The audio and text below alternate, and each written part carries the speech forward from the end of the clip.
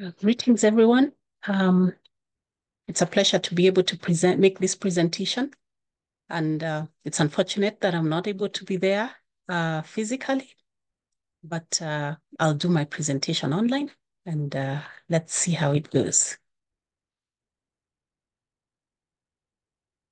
So my name is Salome Bukachi. I'm an associate professor in the Institute of Anthropology, Gender and African Studies of the University of Nairobi. I'm the lead multiplier for COHESA Kenya, and I'll be taking you through navigating health beyond diseases and sickness, welcoming justice and equity. So I'll start by just asking, why do you think it's important to define health? And is it really important for us to define health? And why do definitions matter? So definitions are important, and it's important to define health because there are different understandings of health, illness, and disease. And this informs how we explain and manage ill health. The different definitions we'll have will affect various factors. For example, they will affect how we view the causes of ill health.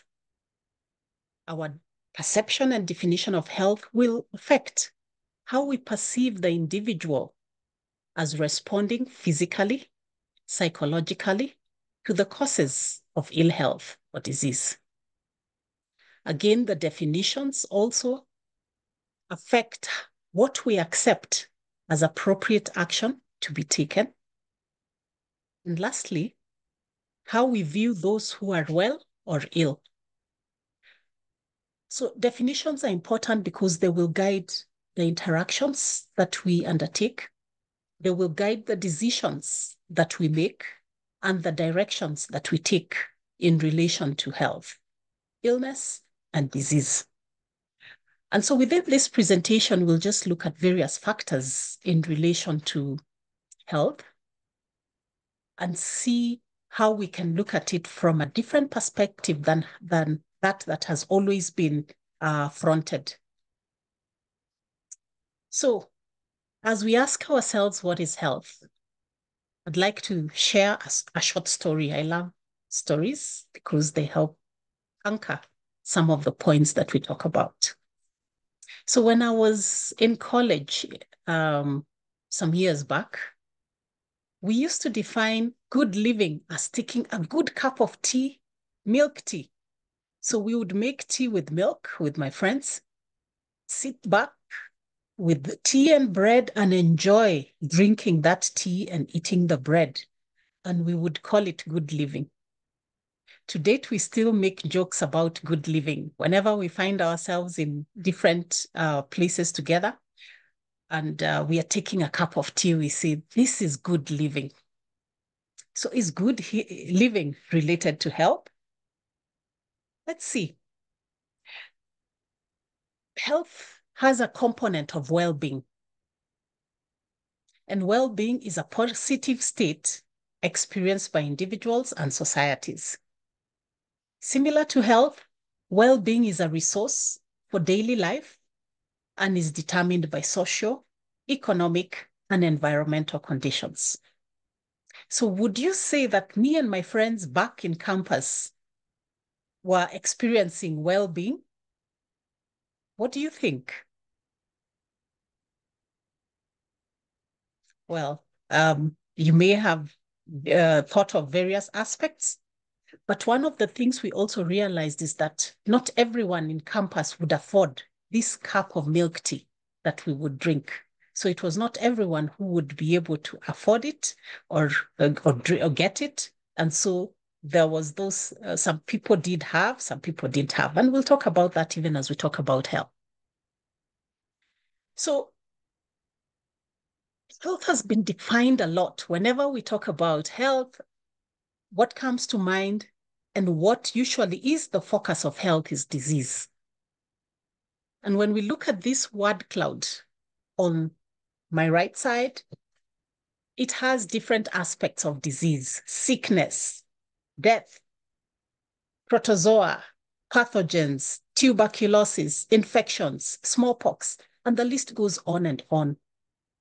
But this aspect of disease, when we talk about health and it's defined from the disease perspective, normally takes the germ theory, which dictates that disease is about pathogens, is about germs that have infected the body that need to be dealt with. And of course, based on that decision, then we will deal with the disease from a perspective of curative to try and restore, clear the pathogens and restore the person back to their normal functioning. But we'd also like to look at the definition of health. And what comes to mind when you hear the word health? Is good living one of those aspects when we talk about health? Within this word cloud, we have several words that have been used to define health, ranging from good health.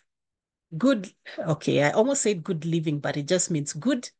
There's satisfaction, there is well-being, there is vigor, welfare, prosperity, cheer, ease of doing things, safety, state of mind, victory, mentor, victory, process, progress, and the list goes on and on and on. Success as part of the aspects of health. So this just shows us that health is not just about disease, because we cannot see any disease-related aspect here when we talk about health.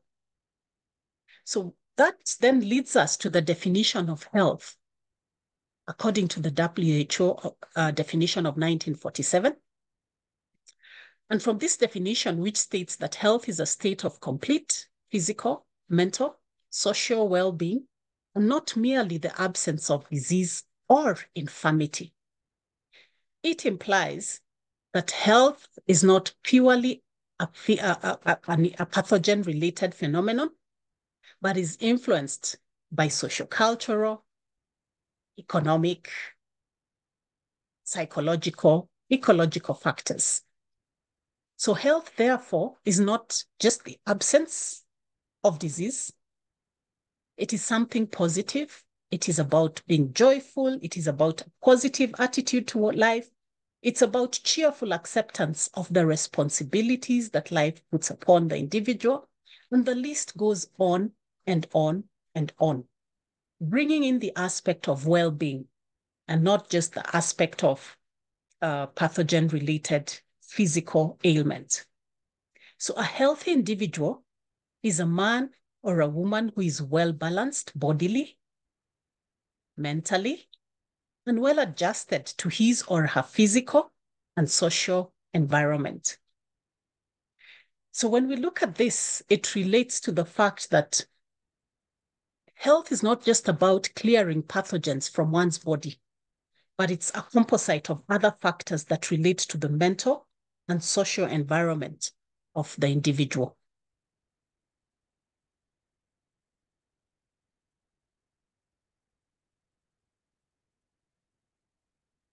So I had already asked about what is health and is it good living? We have talked about that, so I will skip that. But I'd like us to now look at the social and the ecological aspects. When we talk about health as being state of not just the physical aspects, but also the social, the mental aspects, it brings in the aspect of the social and ecological determinants of health. So when we look at health from a social perspective, it entails analyzing the socio-cultural, ecological reasons for disease, illness, and well-being. And this provides information starting from the onset of the condition, which brings in the aspect of preventive measures and management. So it's about the social determinants of health, and the social determinants of health are the non-medical factors that influence health outcomes. And these are the conditions in which people are born, conditions in which they grow, they work, they live, their environments, the wider sets of forces and systems shaping the conditions of daily life. And so we need to look at health from that aspect, looking at those social determinants of health and seeing if these social determinants of health are okay, then everyone can be considered to be healthy. And as we look at that, aspect, we see the social determinants of health cut across various factors, from economic stability, education, social context, the built and neighborhood environment. So it's about our ecological aspects and ecological setups. So besides the social determinants of health, something that we're also looking at increasingly is the aspect of the social justice and equity approach to health. And social justice is the view that everyone deserves equal rights and opportunities. This includes a right to good health. It's important that these equal opportunities and equal rights are taken into considerations to avoid the inequities in health and the unnecessary and unjust aspects that may render other people at an equal access of rights and opportunities. The inequities that arise as a result of unequal access to right to health are as a result of policies and practices that create an unequal distribution of money, power, and resources among communities based on different characteristics that could relate to race, class, gender, place, and other factors. So to assure that everyone has the opportunity to attain their highest level of health, we must address the social, the ecological determinants of health and equity, besides addressing the physical aspects of health. So health is a holistic aspect, as we have said, and our focus on health then should not be on disease and negative things, but also about well-being and positive things. How do we improve the positive things? So even as we discuss along the theme of the conference this week, may we bear in mind that health is about social justice and equity in access to factors that contribute to good health. And when we use a holistic view to health, it enables us to tackle health from a holistic perspective, hence also embracing the One Health approach. And in the concept of One Health, it is about a healthy forests or ecosystems, healthy animals, healthy people, living harmoniously together in a sustainable manner. So even as we discuss about health and disease, it's important that we bring in the aspect of this holistic aspect that will enable us bring in the aspects of tackling the other social aspects, the inequity aspects, and the ecological aspects that may contribute towards ill health. So some points to ponder as I come to an end is that we need to focus on salutogenesis. And salutogenesis is the study of the origins of health, and it focuses on factors that support human health and well-being rather than on factors that cause disease, which is termed as pathogenesis.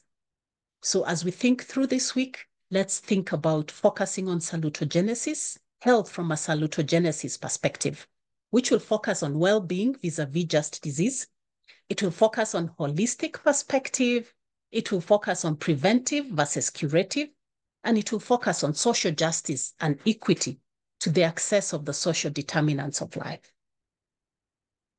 And so as we wind up, think through all this as we think of health, not just as about pathogens, but also as about the social aspects of health, and also about the positive things that we can contribute to make well-being and human living much more engaging and more profitable for everyone. So I acknowledge the consortium and OACPS ILRI for funding the study. Thank you.